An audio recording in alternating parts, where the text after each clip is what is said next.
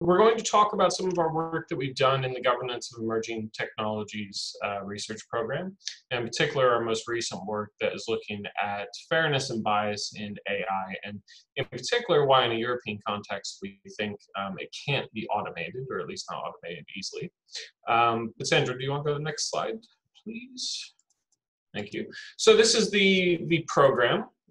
So it's myself, Sandra, Chris Russell, we're leading it. We represent 3 different disciplines. So Sandra is obviously a lawyer, a legal scholar. I'm a philosopher, a data ethicist, and Chris is a computer vision and machine learning expert. And we also have a couple other people working with us. So we have Johan Lau, who's a lawyer as well, and Sylvia Milana, who's also a philosopher. And basically within the Governance of Emerging Technologies program, what we do is look at how to design, deploy, and govern new technologies that pose novel challenges across those 3 disciplines, so across law, philosophy, computer science. And essentially our work is structured around the crossroads of those 3 disciplines, so it's fundamentally interdisciplinary. Next slide, please. So the way that we tend to approach the challenges of new technologies is by thinking about 3 things. So first we think about what is actually legally required in terms of how the technology should be governed and designed. The second is, based on what is legally required, is that enough, or is there more that we would want? So what would actually be ethically desirable, going beyond what the law actually requires? And then finally, we think about how we can make solutions to make these technologies better or more responsible or more trustworthy, more ethical, that are actually technically feasible. So we want to get the legal element, the ethical element, and the technical element essentially working together so that the 3 disciplines are not talking past each other. And in our prior work, we have a number of themes that we've covered. So we've done quite a bit of work around accountability and explainability. We've also done some work on inferential analytics and data protection law. And then our most recent work is on bias and fairness, and that's what we'll be talking about today. Next slide, please.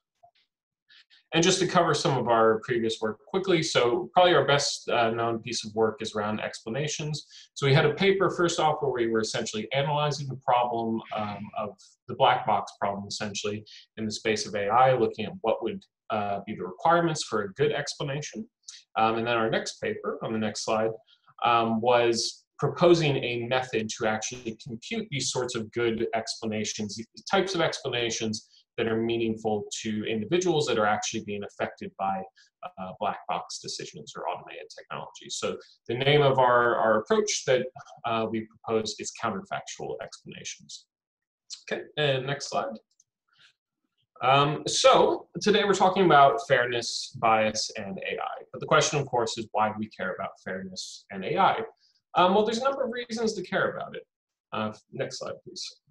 So I'm just going to present two cases quickly to give you a taste of the sorts of problems that we're interested in, the sorts of problems that motivate us as a research program. So this is a case from 2020. It's essentially a story about bias in AI in healthcare, where bias in the training data could lead to serious health risks for certain users, in this case, women.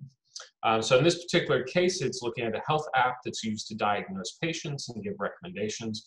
And the worry is that if you have bias in the training data, it could lead to very different recommendations based on the gender of the user. So for example, over many decades, cardiovascular diseases were thought to predominantly affect men. If apps are trained on historical data, which would mainly be collected from men, then the app may suggest to a female user that, say, her symptoms of pain in her left arm and her back, which in a male patient might be taken to indicate a heart attack, could instead be due to depression. And in that case, the app could then advise the user to see a doctor in a couple of days rather than to seek immediate care, which would otherwise be recommended. Next slide, please. The second case I want to talk about is a very, very well-known one now, especially given recent events concerning bias in facial recognition technologies and the negative effects that are experienced disproportionately by people of color. In 2018, a civil liberties group used Amazon's facial recognition software to compare photos of all federal lawmakers in the US against a database of 25,000 publicly available mugshots. In the test, the Amazon system incorrectly matched 28 members of Congress with people who had been arrested, which amounted to roughly a 5% error rate among legislators. Now, what was interesting is the test disproportionately misidentified African American and Latino members of Congress as people in the 25,000 mugshots. It's concerning because Amazon's facial recognition software is being used by some police departments and other organizations. Of course, now they've implemented a one-year moratorium on sales to law enforcement, but it remains really to be seen what will happen after that 12-month period, and if we're seeing increased usage of facial recognition, just exactly how these sorts of problems arising from bias will be dealt with, will be investigated, and ultimately fixed or otherwise within the systems. And so I will turn over to Sandra for the next part.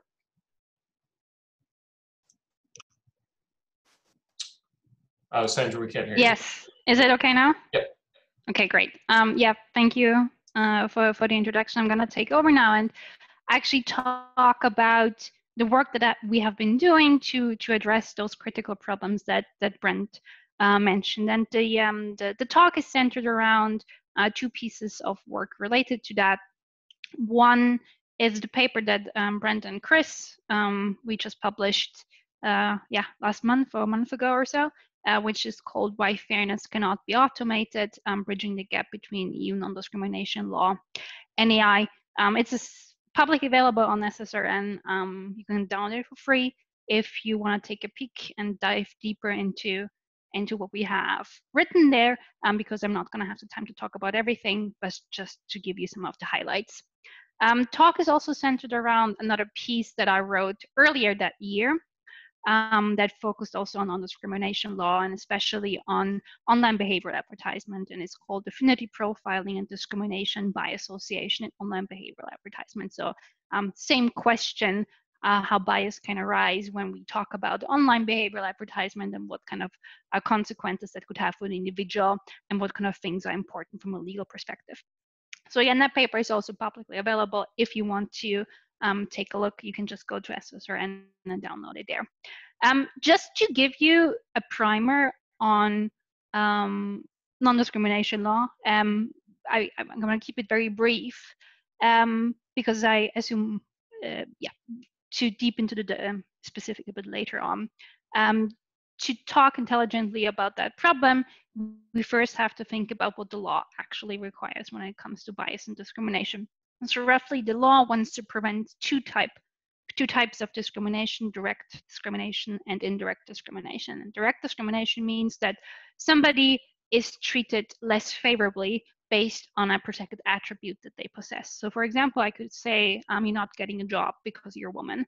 That will be direct discrimination. I'm using a protected attribute like sex, and I'm telling you you're not getting a job because of it, and that would be illegal in most cases. It doesn't happen too often in practice because usually people wouldn't tell you to your face that's what they're doing. More likely to happen is something what's called indirect discrimination. That will be the focus on that talk because it has a lot of implication for machine learning in general. So indirect discrimination works in a way that it uses a seemingly neutral provision criterion of practice that is applied to everybody. And it just so happens that it disadvantages a certain group, a protected group, more than others. The provision doesn't actually relate to any protected attribute. So rather than using gender or sex to say that somebody shouldn't get a job, you would take something that looks on the face neutral. So you could say, for example, I'm only going to hire people that are taller than 2 meters, or I'm only going to hire people that have short hair. And you will immediately understand that this will have a disparate impact, negative impact on, for example, at least women, because you know that on average women will have longer hair and going to be shorter.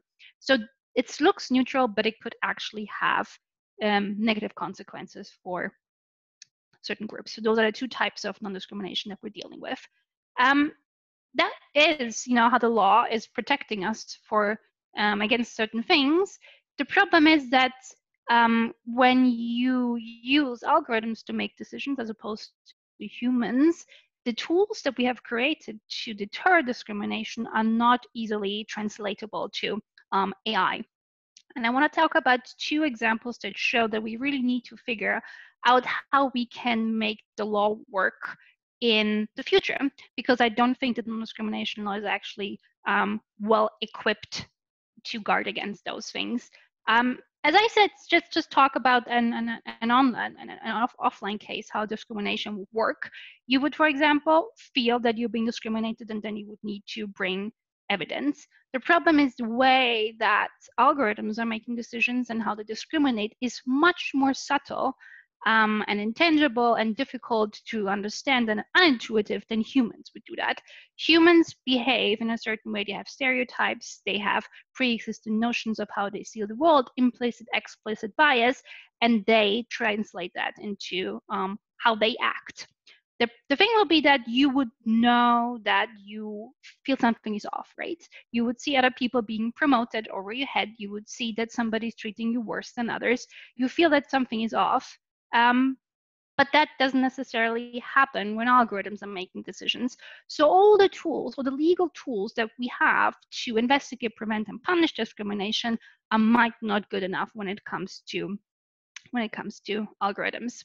So as I said, usually you would find that something is off. With algorithms, you don't actually know that. Somebody could tell you in a job interview you're not getting a job because you're a woman, or they could tell you that you're not getting a raise because you're a woman. They could also create such a toxic working environment that you feel that you're never going to be able to succeed. The point is that you will see that something is unfair and you raise a claim.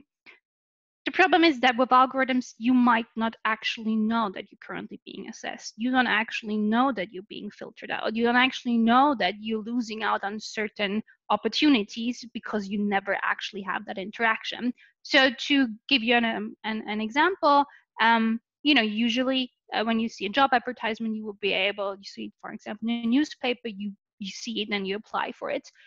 Now, if you use, for example, search engines can be able to infer very sensitive details about you before you actually find the results. So an algorithm will be able to infer, let's say, your sexual orientation, your ethnicity, your gender, and then you start looking for a job, and the thing that you find is nothing. So rather than actually feeling that somebody is disadvantaging you, you actually don't know that you have been filtered out, and you will never bring a claim. So all the tools that we have to bring evidence and to bring a case in court will be useless because you don't actually know that something's going wrong. And this is not just for job advertisement. This is basically for everything that happens in the online world. Everything that you see online is tailored to you, is catered to you. It's a version that is just for you. It's designed for you rather than the actual truth. So that means whatever you search on Google or on Bing is being tailored to you, and the tweets that you see on Twitter and the posts you see on Facebook, everything is tailored to you. It is not the absolute truth, and you don't actually know what the whole picture is and whether you're seeing something different that is discriminatory or not. Price discrimination, a very important example that could be problematic in the future when we increasingly get our goods and services online. So traditionally, you would go to a shop, right? You would go to a shop, and if you're lucky enough and they still have toilet paper, you will be able to compare the prices of the product, and you would take the product that has the best value for the price. In the online world, you see one price, and you don't actually know if you're getting a better or worse price than somebody else. And if you don't know that, you don't actually know if somebody is disadvantaging you. So rather than seeing a full picture of what's actually available and what the prices are, you're running around with blinders. So you actually only see one version of the truth, and that is actually problematic. So you're never gonna know. You're constantly being assessed, you're constantly being evaluated, you're constantly grouped in a certain way.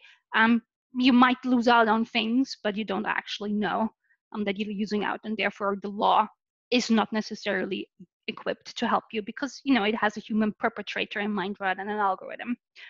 But let's just say that you actually figure out that an algorithm has been disadvantaging you. You figure out that you have been unfairly filtered out.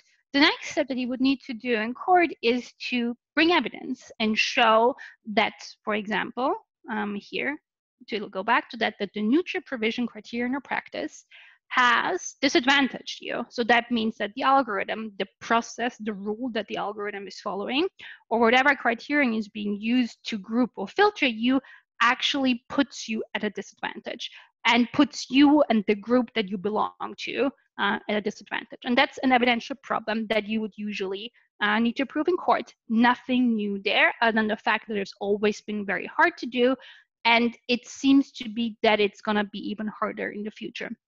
So usually when you would go to court and you would bring a case and say, I think, for example, my employer is being discriminating me because of the employment policies that they have, or the hiring strategy, or the promotion strategy, whatever it might be, the courts would then go and look at the case and say, is what you're showing me, is the criterion or the practice that you're showing to me likely to put a disadvantage on a protected group, for example, women, or based on ethnicity, sexual orientation, things like that. The way that courts would usually do that is very sensible. They would very often use intuition to do that. And that makes sense, right? All of those cases are real life cases. Again, you have a human that has implicit or explicit bias and is acting in a human understandable way, in a way that makes sense in our social work, and is doing certain things where you kind of understand, well, this could be an actual problem. So very often the judges will use common knowledge and obvious facts and convictions because the social inequality is quite apparent. And to give you a couple of examples to show how intuition plays a role currently in the law for good reasons, those are actually cases from the Court of Justice. If I told you that an employer is banning headscarves, for example, in the workplace, you will immediately know that this could have an impact on freedom of religion, right? I don't have to show you a lot of data. I don't have to prove that in a very complicated, data-driven way. You will immediately understand as a citizen of this global, of this planet, that banning headscarves could have an impact on religious freedom.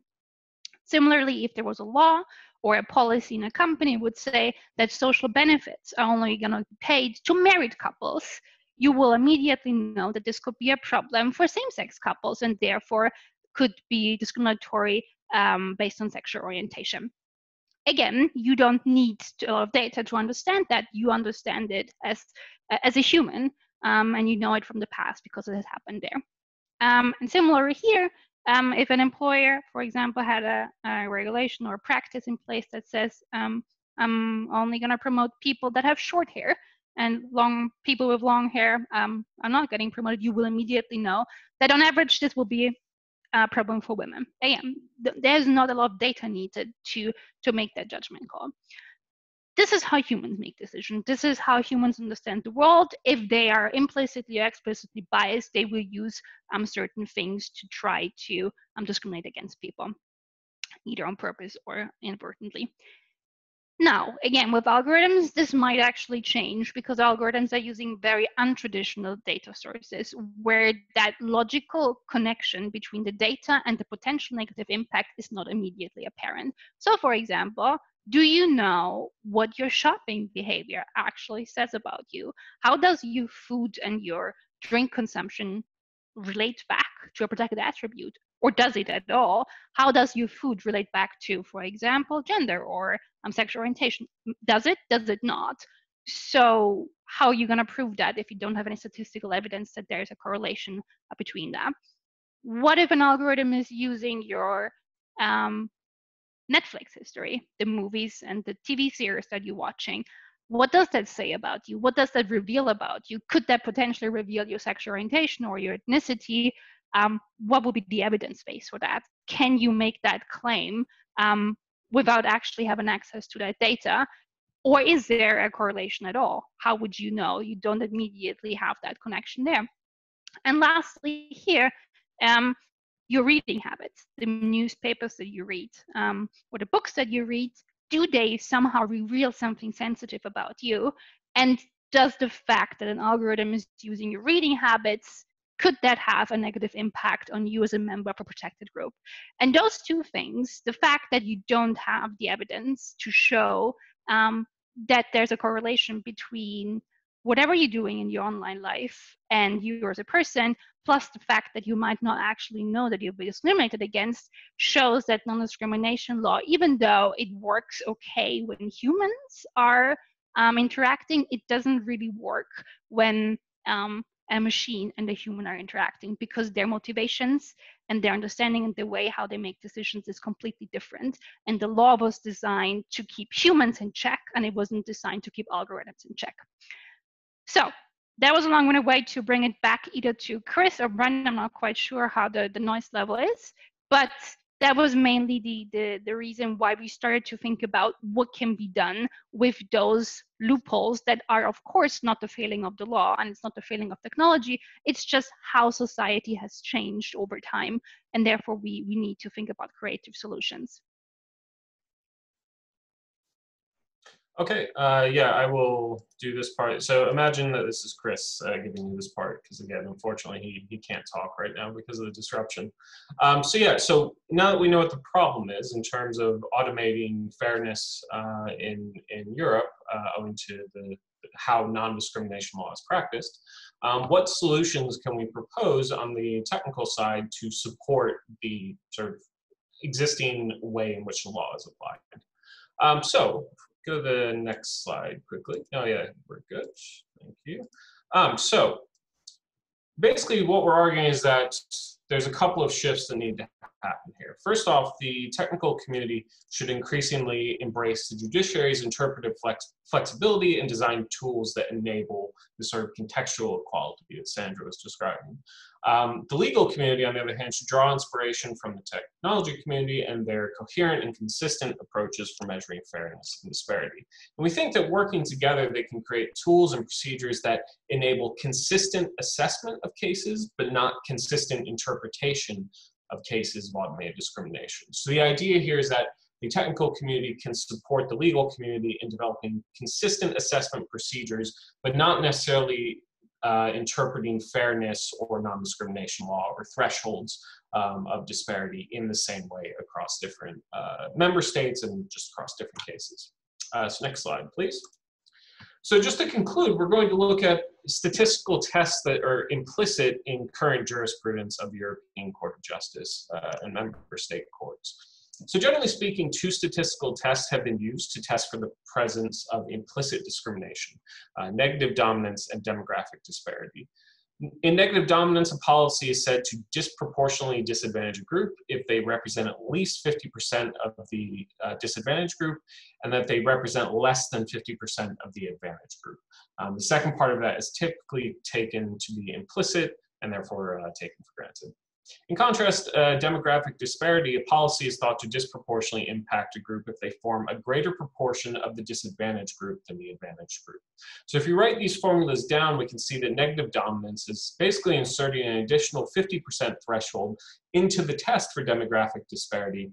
And that extra threshold is so strong that it makes it incredibly hard to demonstrate implicit discrimination for small groups. In fact, what we show in the paper is that the threshold is so counterproductive in that regard that defense lawyers can create defenses by intentionally shrinking the group size or the groups that are being compared. We refer to that approach as divide and conquer. So if you have a significantly disadvantaged group, if you can then divide that group into further subgroups, that can get you below that 50% threshold for negative dominance. So next slide, please.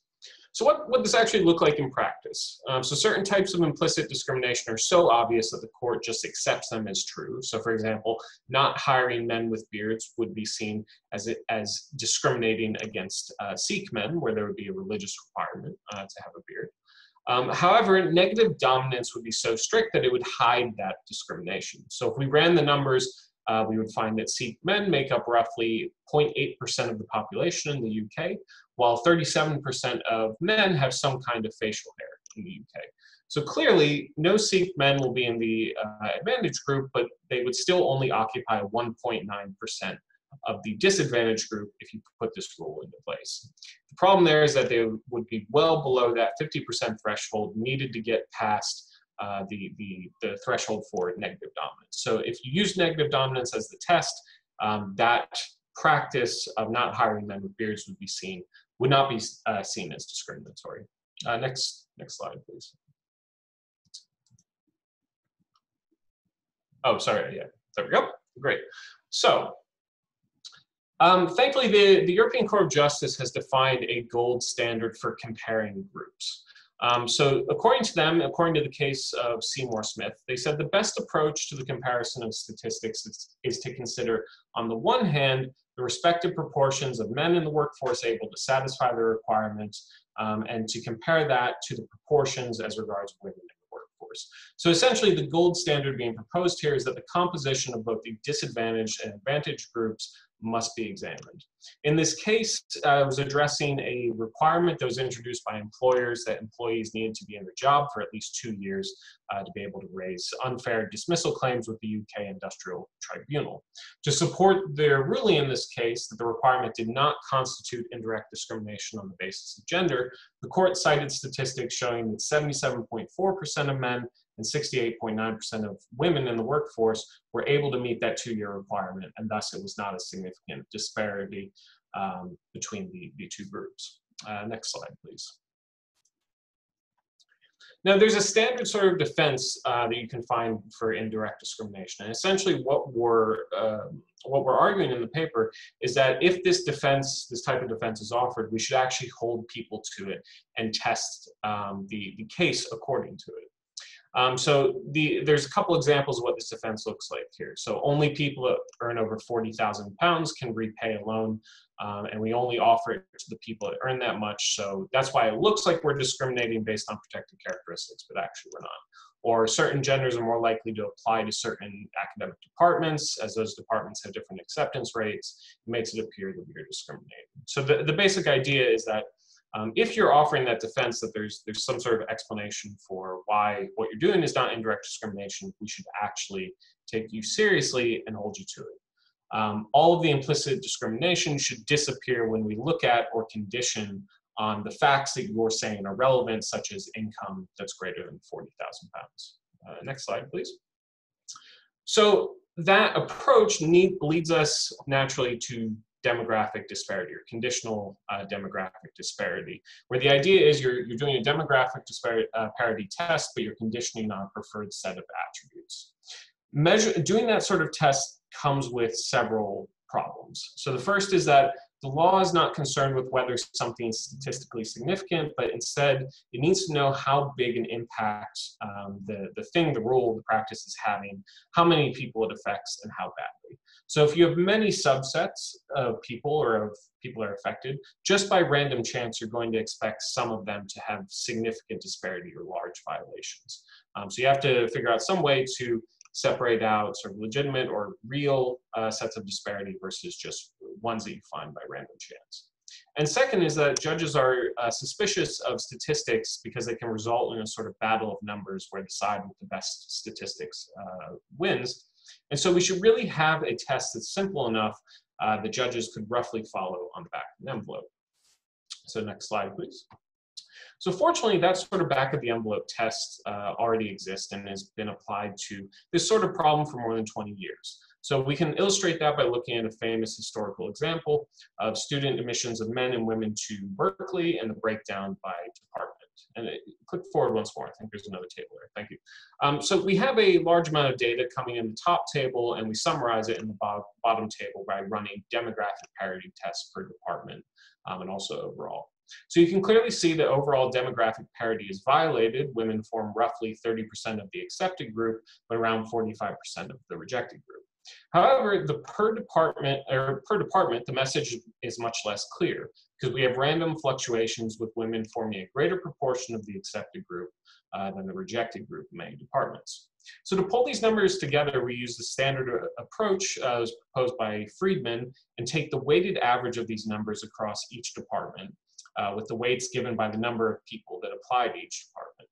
That approach naturally adjusts for the per department bias and gives us a single set of numbers that are comparable to those used in the tests for demographic disparity.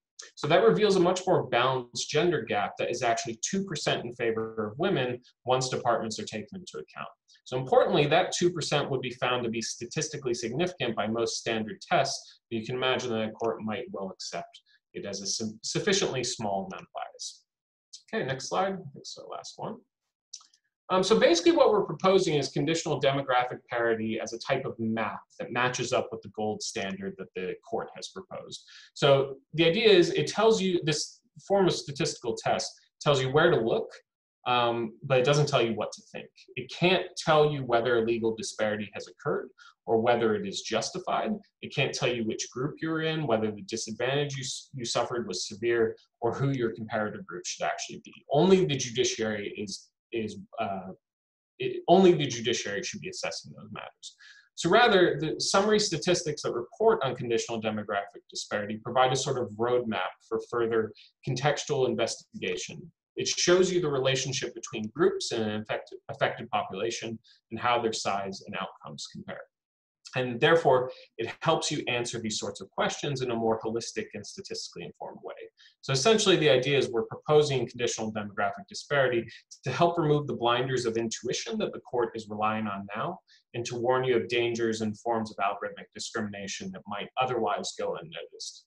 The next big question, if you adopt this approach, is how you decide which attributes to condition the test on, which is ultimately a normative question that is best answered locally on a national, regional, or even case-specific basis. Next slide. So just to conclude, we've essentially covered what parts of AI fairness cannot and should not be automated, what parts of it can be automated, so consistent assessment procedures, and we propose conditional demographic disparity as a test to be used in Europe, at least going forward, that respects the contextual equality that is built into non-discrimination law in the EU. So we'll end there, and thank you very much for your attention.